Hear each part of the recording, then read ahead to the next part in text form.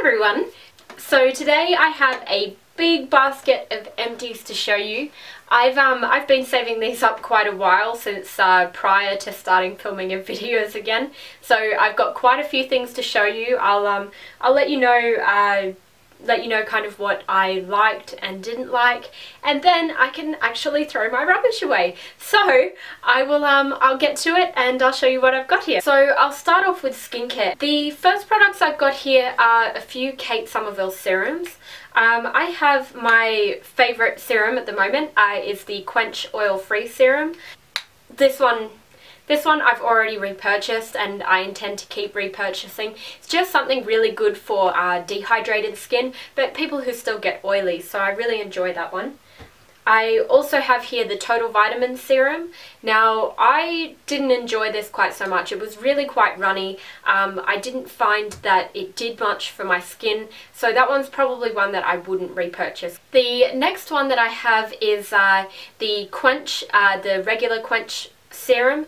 Now this one here I really like for nighttime. It's a retinol based serum, so it actually helps to resurface the skin.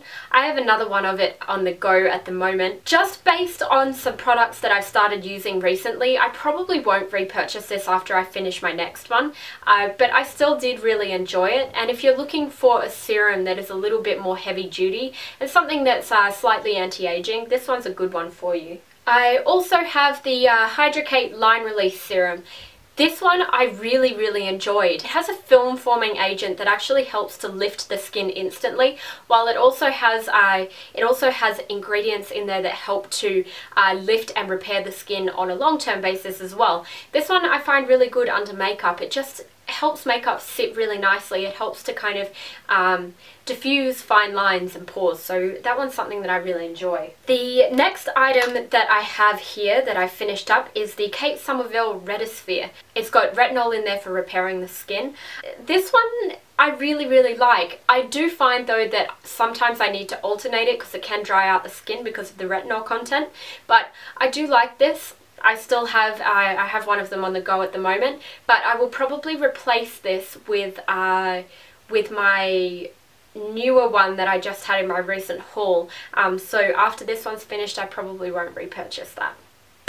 One thing that I used in conjunction with the Retasphere was the Kate Somerville Clinic to Go Peel Pads. Now, I like these because of the glycolic content. I feel that it really resurfaces the skin well.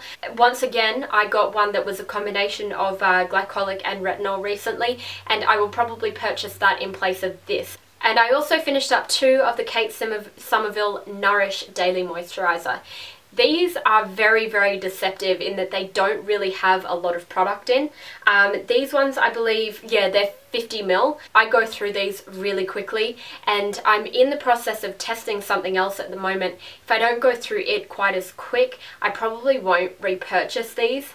It is a very good basic moisturiser. It feels really nice on the skin. However, it is quite expensive for what it is, and it's not a lot of product in these jars, so you do have to be aware of that. But the delivery method here, the jar, is really great because it's a pump pack, so it keeps the air from contaminating any of the product that's inside, so it's really quite hygienic. Another moisturiser that I finished up is also the Hydraskin, the Darphin Hydraskin Essential. Now this is the emulsion. Now I really quite liked this because first of all it has the same amount of product as the Kate Somerville did. However, I feel like a little bit went a lot further. Because it's an emulsion and a combination of an oil and water base, I found that it had a lot more slip to it, it provided a lot nicer hydration, and a little bit went a lot further than Nourish did. I also finished up the Kate Somerville Dermal Quench Liquid Lift. Now I got this when I had an oxygen facial done. I really quite liked the result of the facial, and so that's why I purchased this. Although I don't think it gives the same result, I think that it gives a comparable at-home result to the oxygen facial. I like this for days that my skin feels really dull and dehydrated. That's what I predominantly use this for days that I feel it really needs a burst of moisture, a burst of oxygen, and I use that under a serum, so that's additional to the serums that I use. And that's something that I would also continue to use, but just on a less frequent basis. I also have here, I finished up the Radical Skincare Eye Revive Cream. This is something, I enjoyed it while it lasted. However, it was supposed to be something that treated both dark circles and lines. I don't feel it did a really good job of either. It kind of just did a halfway job of both, so it's not something that I'm going to repurchase. I also finished up 2 of my Donna Karan Cashmere Mist deodorants. I have continued to repurchase these, and I will continue to repurchase these probably forever. I love the scent and I love the antiperspirant quality, so I really like those. I also finished up 1 of each of the GlamGlow masks, the Supermud and the Youth Mud. The Supermud I found irritated my skin a little bit, whereas the Youth Mud I loved. I loved how exfoliating it was, and this one is a repurchase for me. I just like the way that it makes my skin feel after I wash this one off, so I really like that. I also used up a whole set of the Glow teeth whitening pods. I have the Glow whitening teeth whitening system, and I really like that. I feel it works quite well for me. So I have plenty of these left over, so I don't need to repurchase now, but I will continue because that system is a bit of an investment. It's the one with the blue light, and I really like it. I've gotten some pretty good results from that. I also finished up some candles as well. I had quite a few of the Glasshouse candles. Now, this is the jar that they come in. I've emptied this one out, and I have found someone who will actually do refills of glass jars with soy candles, so I'm going to get those ones repurposed for new candles. So the first one that I finished up was the Rio de Janeiro, which is a passion fruit and lime. This one was probably my favourite, to be honest. It's a beautiful, beautiful scent. It's really nice and fresh and summery, so that's one that I would probably repurchase in the future. The next one that I finished up was Montego Bay, which is coconut lime. Now, I felt that this one was quite a weak scent, and I feel that other companies have done coconut and lime better, so that's not one that I would repurchase in the future. Although it was a beautiful scent, it just didn't have a lot of throw to it. The next one I finished up was Chicago, which is the chocolate fudge brownie. Now, this smelled exactly like a fudge brownie, so if you do like that, it would be good for you. However, I found that it was a bit too rich for me, so that's not something that I enjoyed all of that much. I did finish it, and it smelled very yummy, but it was a little bit too foody for me. And the last one from Glasshouse that I finished up was Tahaa, which is a vanilla caramel scent. This one reminds me of Peter Alexander because it's the scent that they burn in their stores. It's a really yummy, really caramelly vanilla, and it does smell absolutely beautiful. However, I prefer more of the kind of fresh scents at the moment. It is probably something that I will repurchase in the future because it is such a nice scent, but I prefer something a little bit fresher at the moment. I have more candles. I have the Circa Home candle in 1998, which is Mango Papaya. This is like the Rio de Janeiro candle from Glasshouse, but better. It's so fresh and so beautiful, and the packaging is just absolutely lovely. I have another one burning up the back here as well. So this one's probably my favourite candle, and I've stocked up. I've probably got about 4 others, and I burn them all the time. So this is something that I really enjoy. I've got a few hair care things here as well that I finished up. I've got 4 different dry shampoos. Purely out of convenience that I purchased 4 different ones. I got a Batiste one, which was the extra large volume. I felt that that made my hair feel quite gritty, and that's not something that I liked because I just felt it made my hair feel dirtier. It looked cleaner, but I feel like it felt dirtier. I also got the Girlz Only Dawn Till Dusk dry shampoo in this green case. That one, it was just nothing. It was only $2 from Target, so I can't expect much from it. It did make it look slightly cleaner, but I don't feel like it did as good a job as some other dry shampoos. I also had the Polished London dry shampoo in the coconut scent. I liked the scent of this one, and I felt it worked quite well. If it's the most convenient one to grab, I'd probably get that one as well.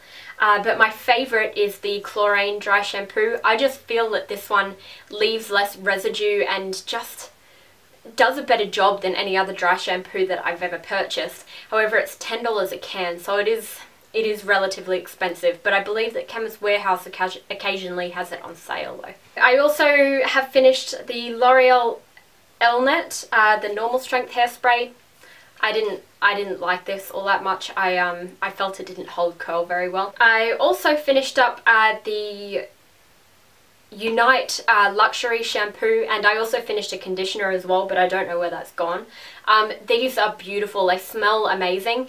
I just find that they're quite heavy, so if you have quite oily hair and not a lot of hair, it will weigh your hair down a little bit, but they are really, really lovely for dry and damaged hair. I'm in the process of trying the Living Proof shampoo and conditioner, so if I like that better, I'll repurchase that, but if not, I will go back to the U Luxury one. I also finished up a bottle of Wen. I like Wen. I think it does a fairly good job. The only thing was it just felt a bit weird to not be shampooing my hair, and sometimes it felt like I wasn't getting in there and getting it clean enough, but my hair was clean and it was in really good condition when I used it, and I think I got this as part of a pack, so I think I actually have more bottles of it that I guess I'll use up.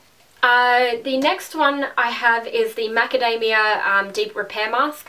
I really, really like this product. I feel like it does a really good job at nourishing the hair when you need a really nice, like, kind of luxury treatment for your hair. And that's something I still have in my shower now, and I still really enjoy. I think I had 2 of these that were finished, but yeah, I like that one. I also have the Body Shop Coconut Body Scrub. I really like the scent of this. It's really quite gritty, but I feel like the particles aren't very even, so they can abrade the skin quite harshly. At the moment I'm using a Kate Somerville body exfoliator. This one is cheaper and I don't mind it all that much, so I probably will go back to this at some point. All the rest of the items are actually makeup items. I'll start off with mascaras because I actually had a really big mascara clean out. I had a lot that were kind of on the go and I found that they were drying out quite quickly, so I'll show you which ones that I liked and didn't like. So the first one is the Fairy Drops mascara. This one I quite liked. It's a fibre mascara. It was very hard to get off. It's not something I'm going to repurchase though. I'm pretty set on the Dior mascaras that I've got now that I really enjoy, but this one was quite nice, and if you like a fibre mascara, something that really volumizes and lengthens the lashes, and this one is really good. I also had the Fibre Wig mascara. I didn't like this. I felt that it was really, like, it had fibres in it, but it didn't do anything for the lashes. It kind of was just really thin and it didn't volumize or lengthen all that much, so I didn't like that one. I used the YSL Baby Doll mascara. I like this. The brush was one of those kind of plasticky brushes. I enjoyed this while it lasted, but it did dry out quite quickly, so it's probably not something that I will repurchase based on that because it is quite an expensive mascara. I also finished up 2 of the Majolica Majorca mascaras. The mascara and the primer, sorry. I didn't like the primer. It didn't do anything for my lashes. The mascara was alright. This was one that had like a wand to it. There's one that has a comb and apparently that's better. But these are really hard to get and I'm not going to go out of my way to get them again. I also had the Maybelline Great Lash Lots of Lashes. This is something that I will continue to repurchase. Out of drugstore mascaras, this is probably one of my favourites. It's got kind of this like kind of triangular tip, and I really like that. I feel that it gets into the lashes and it stays and doesn't smudge. I had 2 other Maybelline mascaras, the One by One and the Falsies. I found that they both smeared really badly on me, so I definitely won't repurchase those ones. I also finished up the Chantecaille mascara as well. This was quite nice. It's just your basic mascara. It doesn't do much for either volumizing or lengthening, but I found that it was really good at conditioning the lashes, so that one's quite nice. Again, very expensive, and I don't like it any better than the Maybelline Lots of Lashes, so I won't get that one again. And I also, well, I'm kind of cheating because I didn't finish this. This is the Givenchy, like the the ball mascara thing. I hated this mascara. It smeared on me. Regardless of whether I put it on my bottom lashes or not, it would draw down my face, and the only other mascara I've had that problem with was the They're Real mascara, and you know what, there's plenty of mascaras on the market that don't do that, so I would more likely purchase and recommend those than something that just is a bad formula. So that's not something that I really liked. The wand was great, it really did get every lash on your eye, but the formula just really let it down. I also finished up a few Fresh Sugar lip balms. These are the plain, like just the regular ones. This is a beautiful lip balm and I love it, and I've got more of them, and I will continue to repurchase it as well. Just a full size, I think I completely dug that product out. And what actually got it started was the sample sizes that I got for my birthday one year. So I have 2 sample sizes of the plain one and a sample size of the rose. And I love these lip balms. I've got them in almost every colour. So they're something that I will continue to repurchase. I also finished up an old trial kind of mini bottle of the Veil Mineral Primer from Hourglass. I quite liked this. However, I did replace this with a different primer from by Terry, so I won't be repurchasing that one anytime soon. Depending on which one I like better, I'll repurchase. I also finished up a NARS Radiant Creamy Concealer as well. This one's in Vanilla. I really like this concealer, however I feel like it's a bit too oily for under the eyes. I feel like it caused a couple of milia, and when I stopped using this one, they didn't get quite so, the milia didn't seem quite so bad. I still enjoyed it for using on my face, and I did repurchase it for that reason because it is so creamy and so full coverage, but I feel like for under my eyes, which I'd originally purchased it for, it didn't really work as well. I finished up a Too Faced Shadow Insurance, just the regular one. This is my favourite eye primer. I'm currently finishing off a couple of other ones, and then I'll go back to repurchasing this. I'm trying to kind of downsize on my makeup collection, so I will wait to purchase this one. I also have here one of the Ellis Fast eye thingies. It's in E301, and it's one of the sparkly ones. I didn't actually have this for very long before it dried out and clogged up, and I wasn't actually able to use it all that much. So that's not something that I would go out and purchase again based on the quality. And most of these things that are in these kind of tubey twist up things, and they are designed to set, they do clog up really quickly, and they're not something that I use all the time. So yeah, I wouldn't repurchase that. I also finished up a Lip Fusion XL. I actually loved this product. It just smelled good and it made my lips feel really plump. However, I feel like the Dior Creme de Rose lip balm is very, very comparable. It's just as moisturising and it's just as plumping, so I don't need to repurchase this because I've found something else that is as comparable, around about the same price. I think this was a bit more expensive, so I'm going to stick with that one. I've got a empty of the Benefit Professional.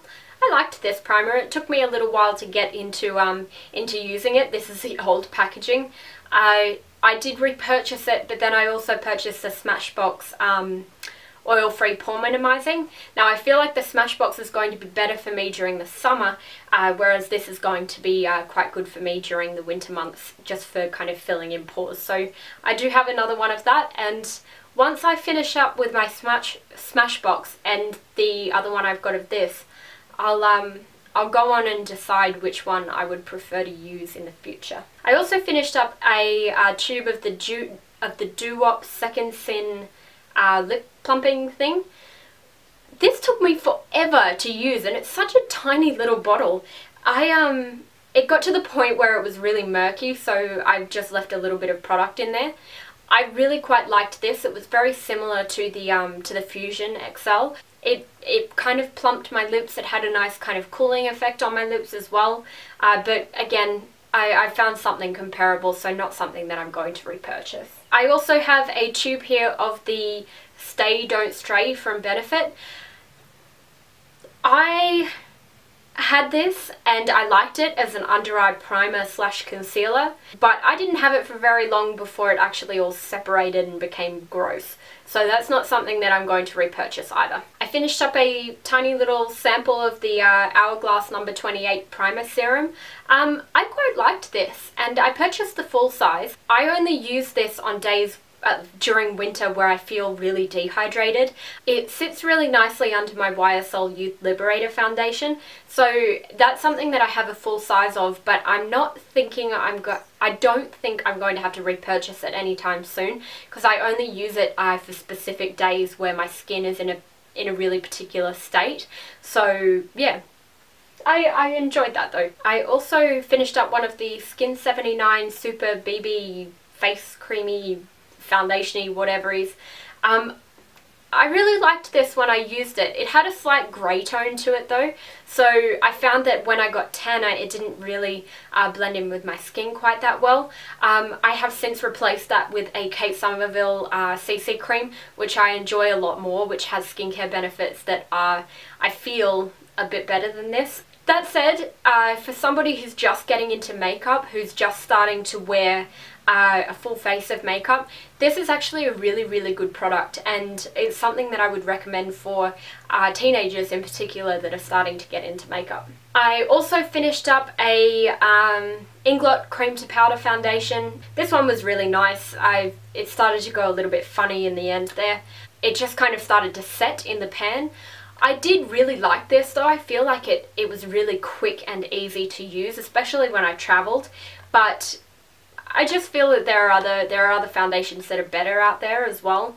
The Inglot, just a regular liquid, cream liquid foundation, that one is actually beautiful, and that's something that I still use every now and then. So yeah, I like Inglot products, but this isn't something that I would purchase again. And the very last item that I have for you is the Benefit Some Kind of Gorgeous Light. This one is actually an interesting product. I didn't quite finish it all. I found that it was starting to catch on my pores as it got a little bit older. It was an interesting product in that it seemed to give coverage and even out skin tone without giving coverage, or yeah, it was quite an interesting product, but really good for covering pores if that's your only concern with your skin. I just found that it went old quite quickly once you started using it. But quite a nice product. It was different. It's good for that no makeup look, I think. But yeah, that's everything that I have. It is a lot of products. I've been saving up my empties for quite a while now. I've been thinking about doing videos for a while, so I started saving up empties in the hope that I would be able to show you guys my rubbish, and now I can finally throw it in the bin. But there's quite a few good products there that I really quite enjoyed. Some that I have already repurchased, some that I won't repurchase, and it's kind of just one of those trial and error things. I really like these empties videos because it really gives you the opportunity to see why people didn't like products and why people really did like products. So yeah, I hope you guys like this video, and I'll talk to you all later. Bye!